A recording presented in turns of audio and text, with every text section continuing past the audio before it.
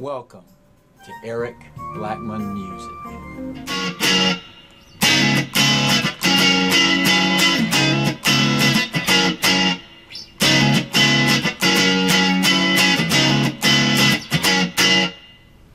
Hi, and welcome to my Prince-inspired funky electric riffs tutorial.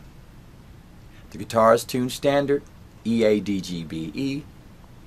I'm using a medium pick because it works well for both leads and funky rhythms.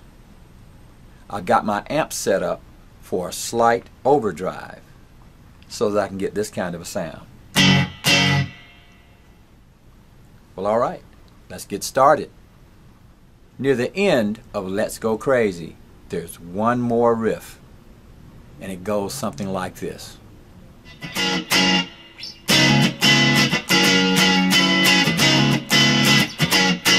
In order to play that riff, we're going to have to go up to an F-sharp 7 chord here.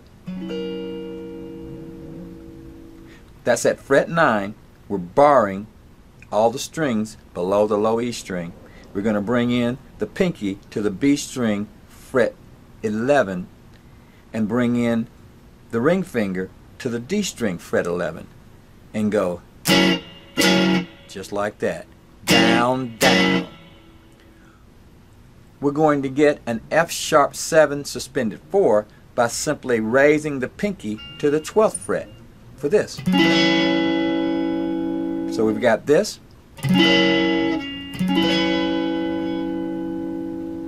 Then we'll need to go down to fret 4 for a C sharp minor 7. For a C sharp minor 7, we're going to bar everything at the 4th fret from the A string down with finger 1. We're going to bring in the middle finger to the B string, fret 5, and the ring finger to the D string, fret 6, and that's our chord. Now when we strum it, we need to hammer on with the ring finger and the middle finger, like this. Like that. We're going to start with our F-sharp 7. We're going to strike it twice. Go down to our C sharp minor 7. And that was down, up, up, up, down. And we hammered the chord on that first strike. Then we're going to go back up to our F sharp 7 and strum this way.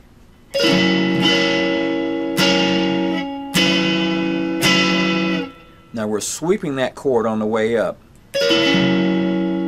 Strike it twice, and then we're going to move to our F sharp 7 suspended 4, strike it twice. Then we're going to go back down to our C sharp minor 7.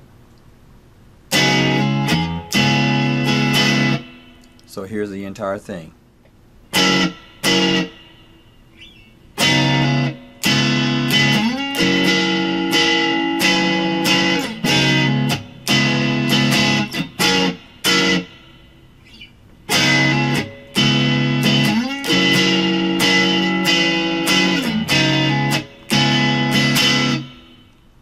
That's our riff.